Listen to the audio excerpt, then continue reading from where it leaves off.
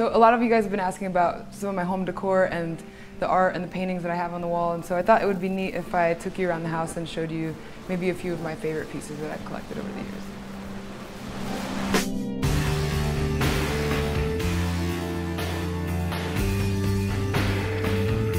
This painting in particular was done by one of my dear friends, Kevin Llewellyn. He painted that portrait of my first cat, Ludwig, after he passed away. That was years ago. And when my house burned down last year, it was one of the only paintings that really survived. And so I just felt like that was some kind of symbol. And when I bought this new house, I was like, what better centerpiece than to put my beloved Ludwig in the center of it all. This painting here, I actually did it. It's my first and only oil painting that I ever started and completed. My intention with it was to give it to my best friend as a gift. I just kept saying, wait, I just need to get it framed, I need to get it framed. And I've procrastinated for years now, and so every time he comes over and hangs out, he's like, oh look, there's the painting I'll never get. And it'll probably end up just staying here till the end of time.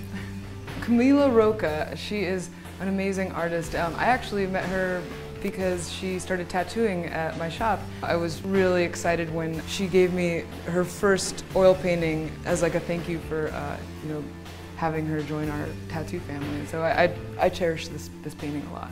I remember the first time I saw this painting, I was just blown away by not just the subject matter, because it is very beautiful and romantic and dark, but just the amount of detail that she's able to capture in such a small, tiny little piece, and so this is definitely one of my favorites. I love Steve-O. Steve-O's been a friend of mine for a really long time, and I remember years ago we were hanging out at his place and he was like going through paperwork and he found this, you know, beat up piece of paper and he was like, oh wow, look what I wrote, you know, back in the day. I think he was in his late teens, early 20s, and he had been waiting, I think at a doctor's office, like lobby, waiting for his appointment, and there was a book called The Meaning of Life in Less Than 250 Words. So he, right then and there, decided to write his version of it.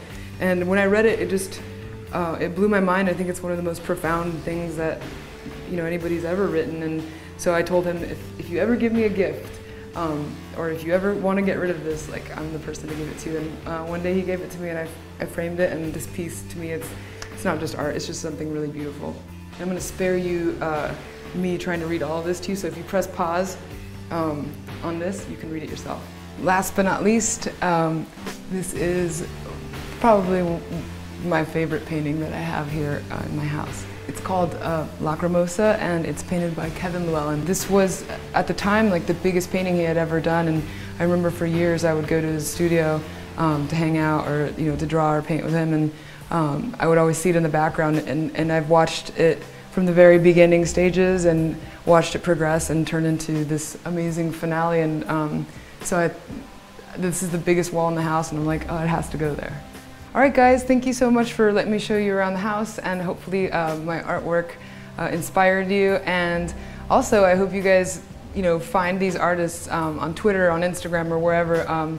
I love following them because it's like a daily dosage of inspiration, and hopefully it does the same for you. So thank you, bye.